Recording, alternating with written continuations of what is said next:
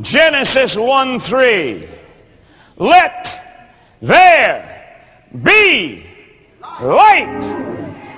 This is not Genesis 1:11, where the sun, the moon, the stars, the universe, the constellations gave us visible signs in the heavens. This is not that kind of light.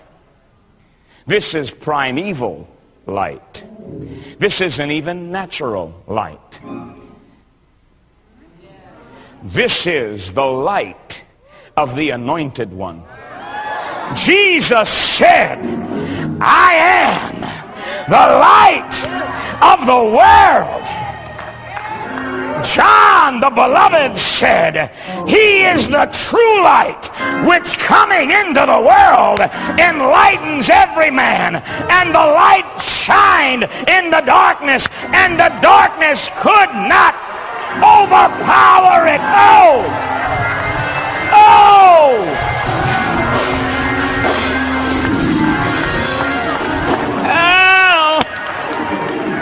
When God the Father said, let there be, what came out of his mouth was his Son.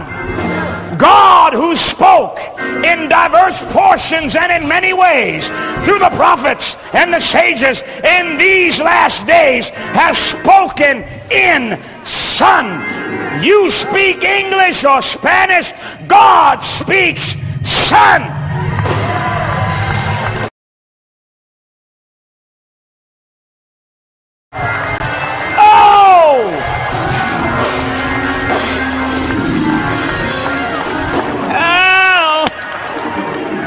When God the Father said, let there be, what came out of his mouth was his Son.